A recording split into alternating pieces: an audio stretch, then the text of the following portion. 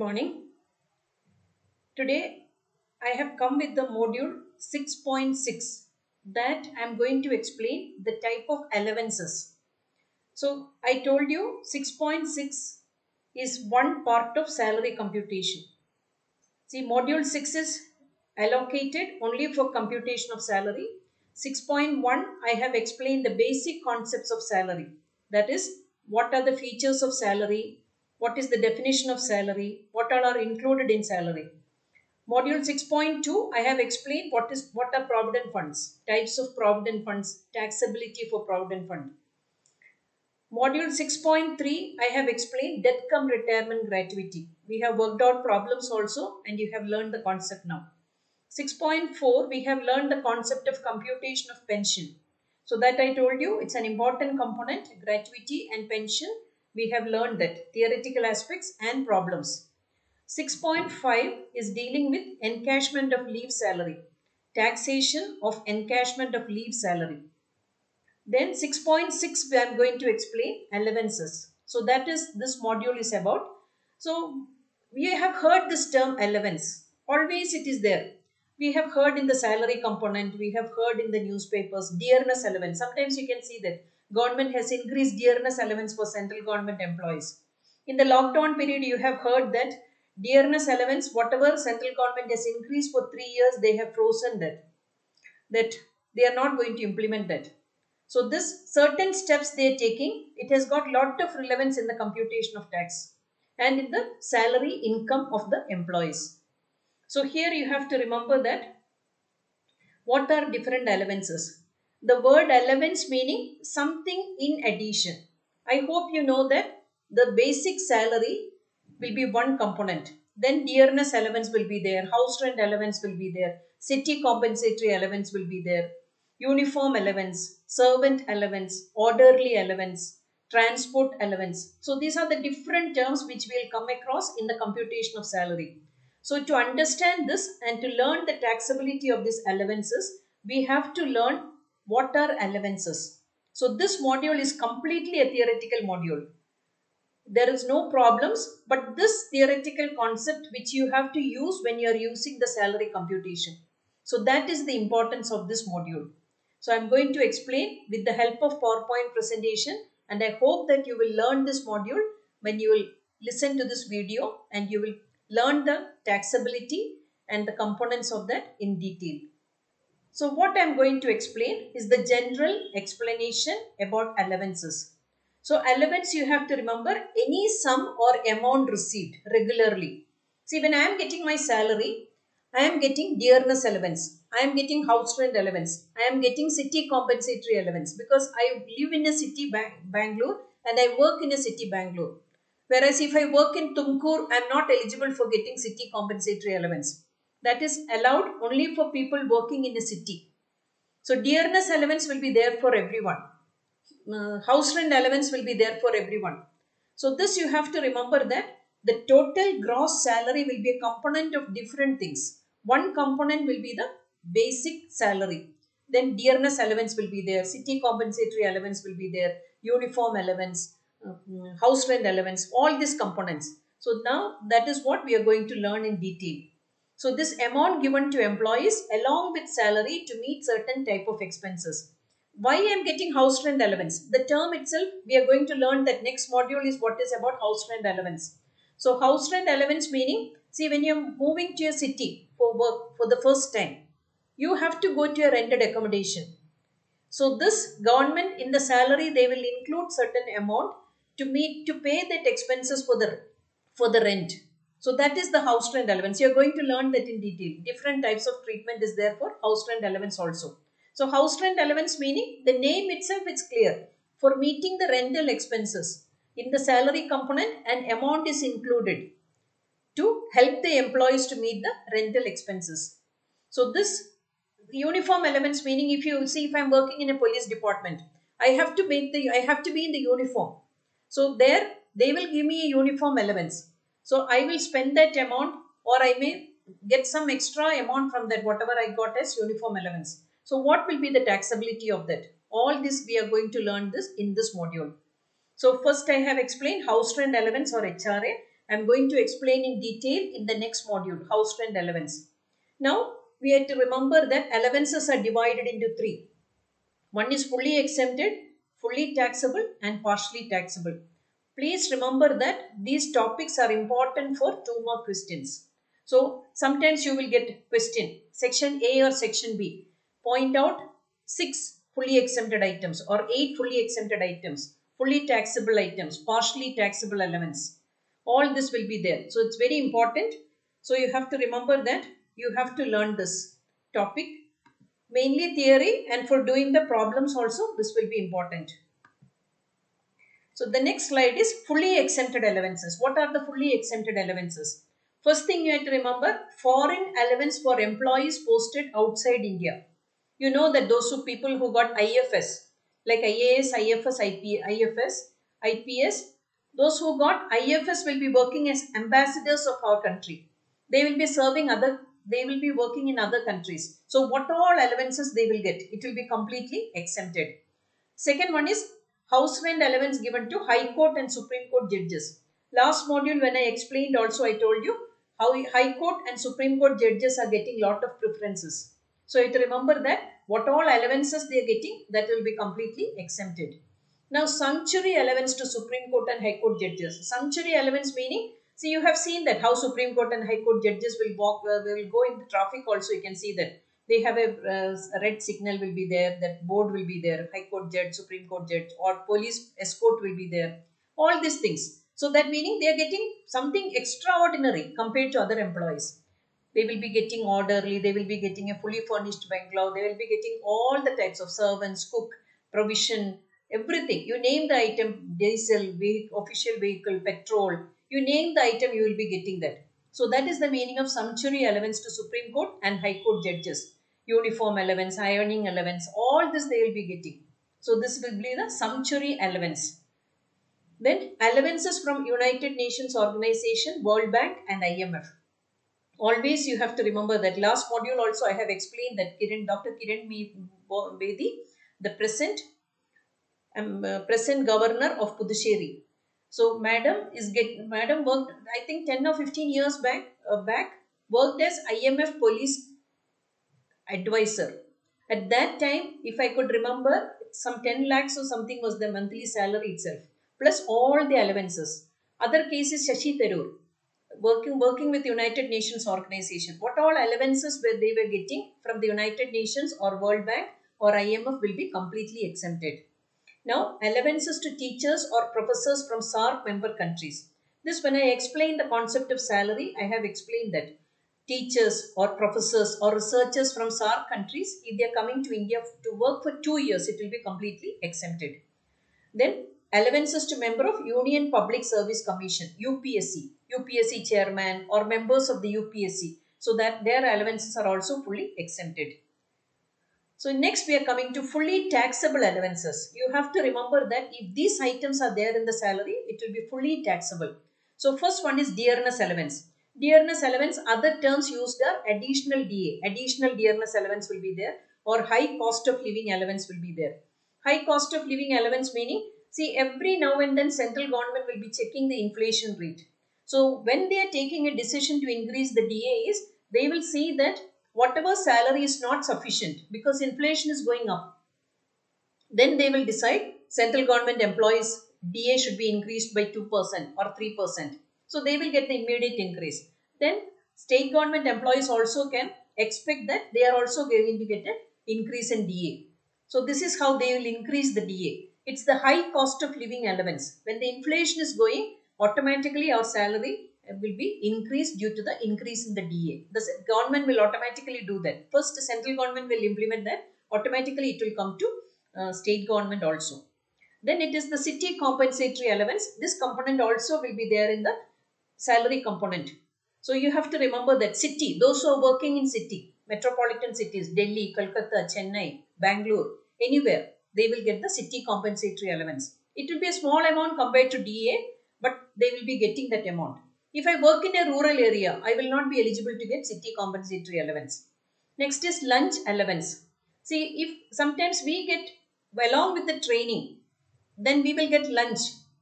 that is not taxed because that is part of the training program. Whereas lunch allowance meaning you are getting a fixed amount for lunch. So that will be completely taxable. Similarly, tiffin allowance. Tiffin allowance meaning, so you have to remember that tiffin allowance is like snacks or the tea in between. So they are not serving in the organization. If they are serving in the organization, it's a totally different tax treatment. Here you have to remember that they are getting a fixed allowance, maybe 100 rupees per day if they are giving. If there is in the question, you have to remember that it will be fully taxable. Marriage allowances. This is usually for people working in companies. When they are going for marriage, company will give them some allowance. Similarly, family allowance. Family allowance is when they are starting the family, when they are going to, when they are getting a child in their family, an addition to additional member in the family as a child, then they will get the family allowance. Then deputation allowance. Deputation allowance meaning, see, you are a good employee, so they want to start another branch or they want to continue their operations in a different state. So they need an experienced person to start the operations there in the different state or a different country or a different place.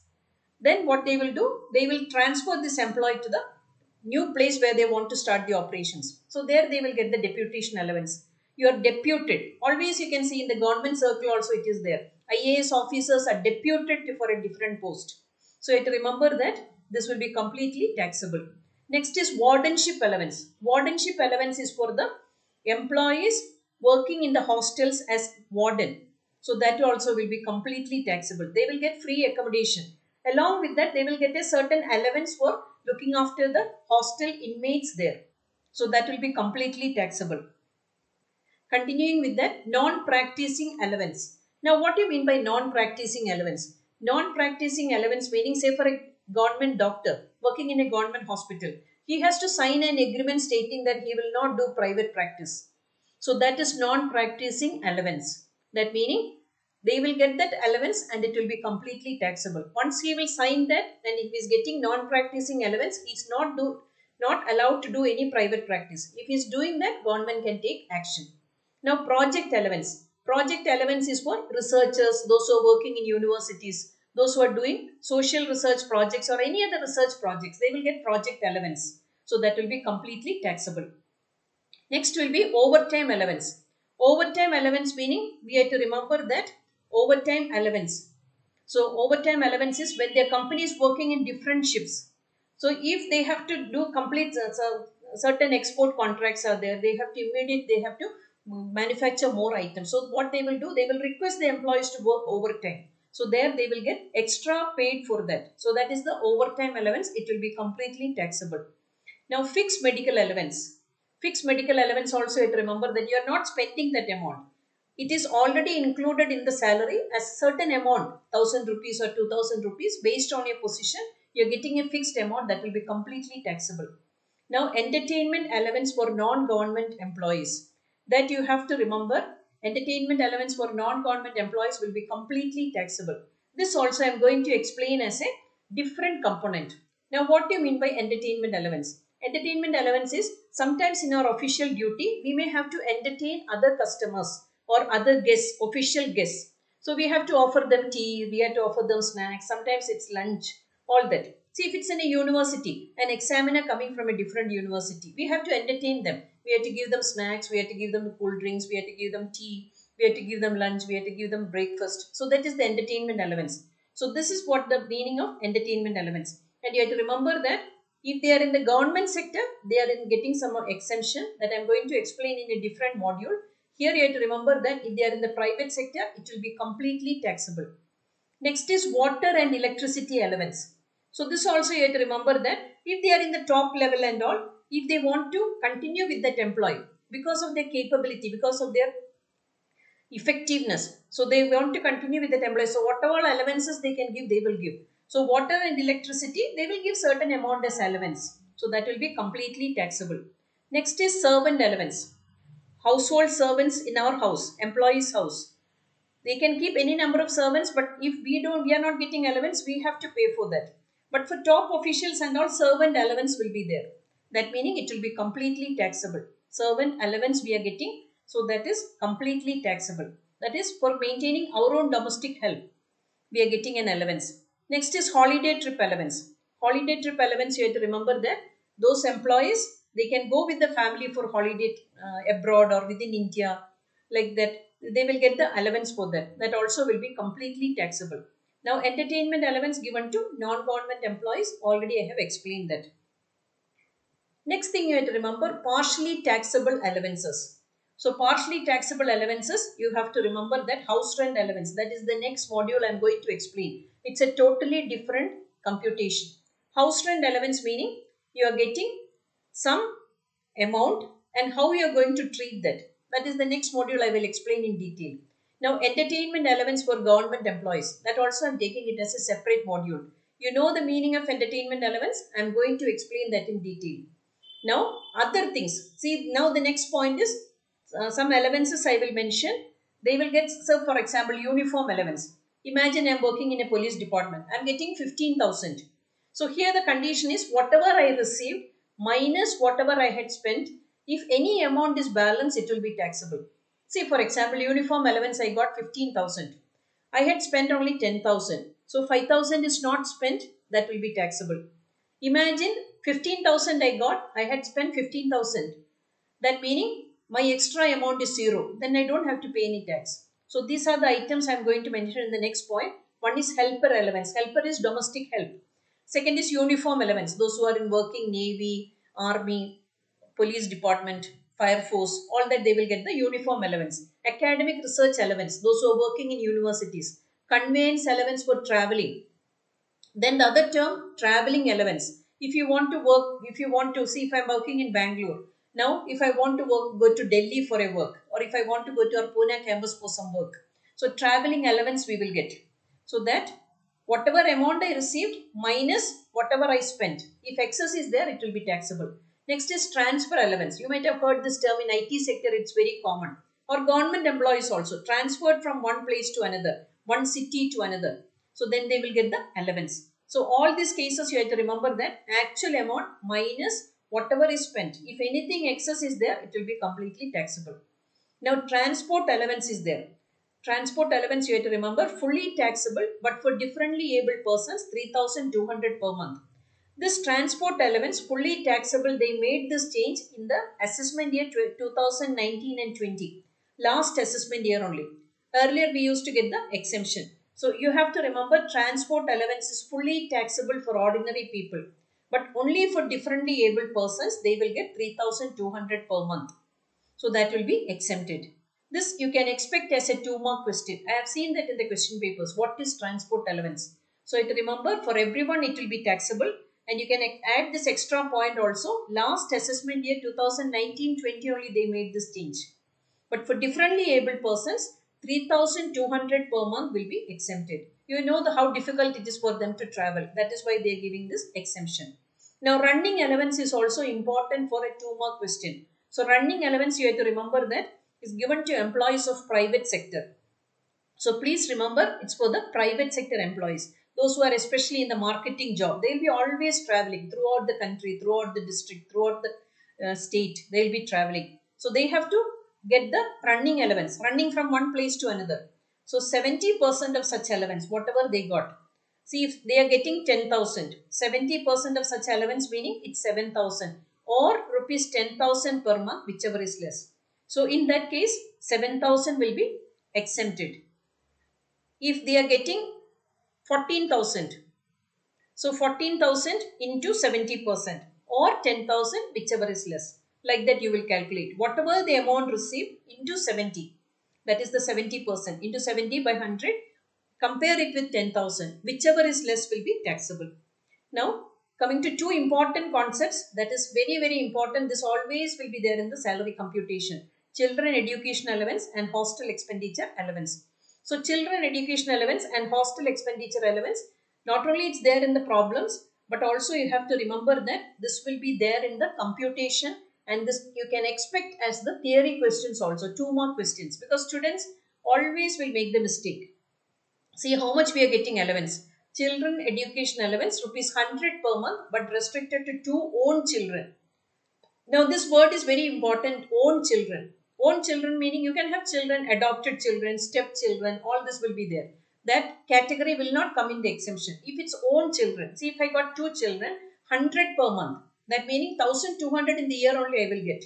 Don't make mistake, it's 100 per month. It's a very negligible amount. You know that education allowance, we cannot do anything with 100 rupees. But still, now also they are getting only 100 per month. Next one is hostel expenditure allowance. See, for example, if my children are staying in hostel, so what they will do? 300 rupees per month for 2 own children, you can claim an allowance. You can claim the exemption. See, actual hostel expenditure minus 300 per month for 2 own children. Here also you have to remember own children. That concept is very important. Stepchildren are not allowed. Adopted children are not allowed. If it's your own children, whatever hostel expenditure you received minus 300 per month for 2 own children. 300 per month. The children education allowance also, whatever you actually received minus 100 per month but restricted to 2 own children. Now the third point is important. If the employee is getting both education and hostel allowance, he is allowed separate exemption for both education and hostel allowance, but only for 2 own children only. See, some questions you can see that children education allowance also they are getting, hostel education allowance also they are getting. So you have to remember that both we can claim, both he can claim, but only for 2 own children. That meaning own children is very important, stepchildren not allowed, adopted children also not allowed. So this is what I want to tell you about allowances, and I told you this concept allowances is very important for the computation of salary. So because we will be dealing with these different allowances in different problems. So when I'll do the full problems, I'll take the concepts one by one. Now I want to give a general idea and I hope that it's clear to you. I told you whatever you can expect as 2 more questions. Children education allowance, hostel allowance, running allowance, conveyance allowance, transport allowance. What is the treatment for uniform allowance? What is the treatment? Name that completely exempted allowances, partially exempted allowances, fully taxable allowances. See, all these are theory also, questions are important. Then when you do the problems also, this you should be thorough with the concepts. So many allowances are there which are usually you ask for salary computation. I have included in this module. I hope this is clear to you and you give me the feedback. On that basis, I can improve that. So that next module we are going to explain house rent allowance. That is very, very important. Just like gratuity, leave encashment and commutation of pension, house rent allowance will be there in all the problems. So house rent allowance we are going to learn as the next module. So that's what, and learn properly and write this in your notebook. Then you will learn that. So that's what I want to tell you, and we'll see with the next module.